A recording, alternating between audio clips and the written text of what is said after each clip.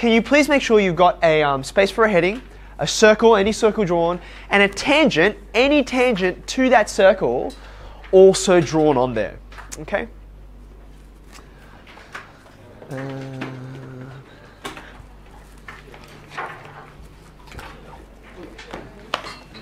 What are you in? That's for you. That's right. Okay, now just before we get going on this, I want to point out that circle geometry is kind of this two-faced sort of character within the mathematics syllabus, because I find it simultaneously one of the most enraging and fascinating topics within maths that you guys have to learn. It's enraging because you all know what it's like when you look at a diagram and you're asked to prove whatever, and you're like, I see nothing. I see nothing. I drew it again, and it's just not appearing to me. And that's very frustrating. I get it, and I have that clear memory. One of the reasons why when you ask me a question and I come to you and I'm like, oh, there it is not because I'm better at circle geometry than you. It's just I've seen more circle geometry than you. I've had more time. Yeah, there's that.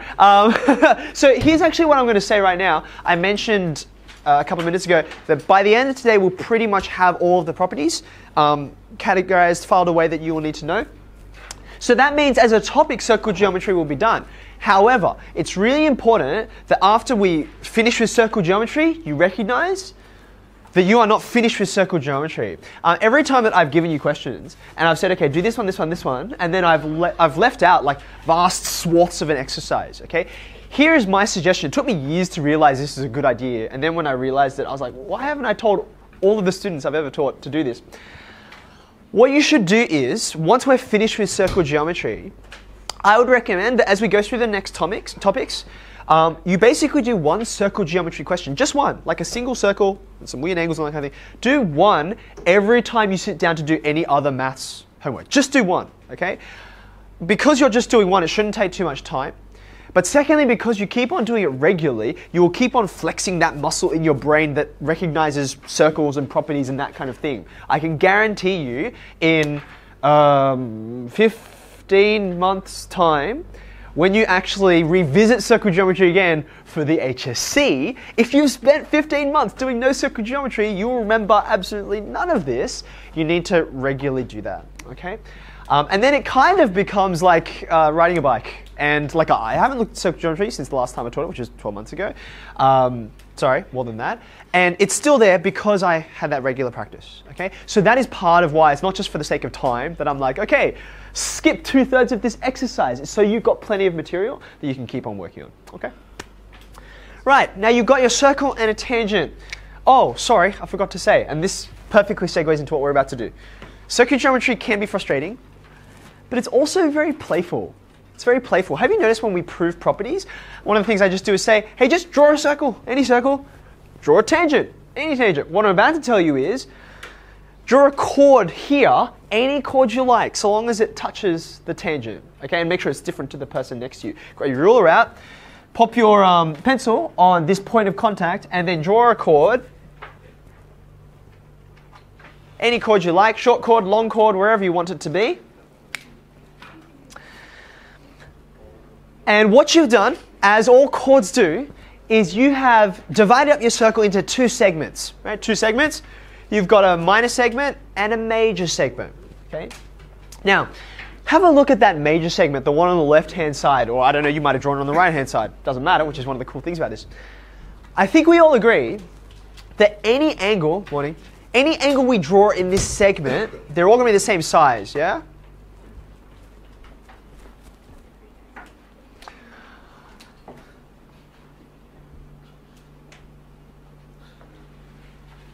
So therefore, we can draw any angle we like, right? We can draw any angle in this segment. They'll all be the same size. So just draw an angle anywhere you like. Pick a point on the circumference. I'm going to make it, let's see, I'm going to put mine over here.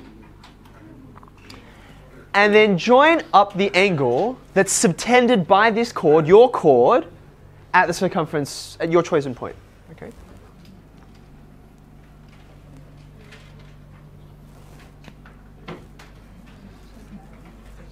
Okay.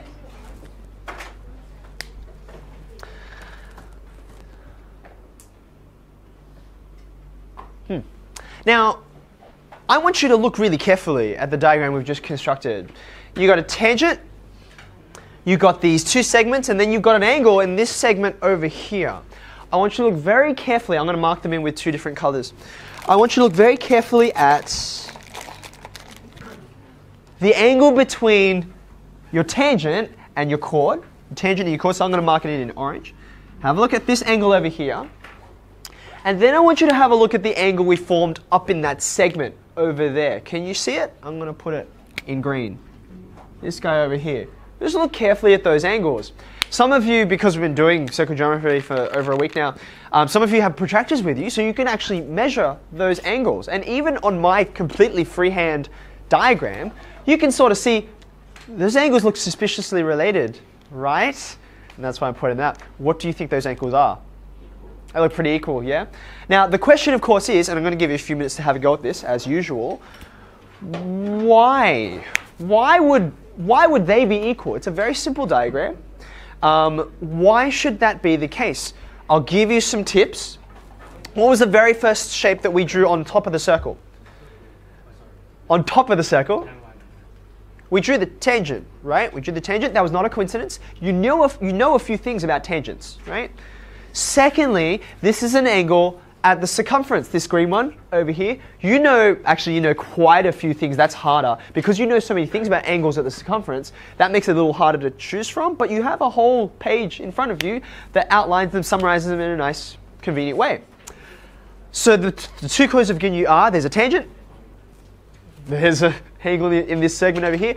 The third tip I'm going to give you is, probably the most succinct proof of this does require a construction. I'm not going to tell you what it is, but I want you to have a think about it. If you know a construction is necessary, where might you draw some things, okay?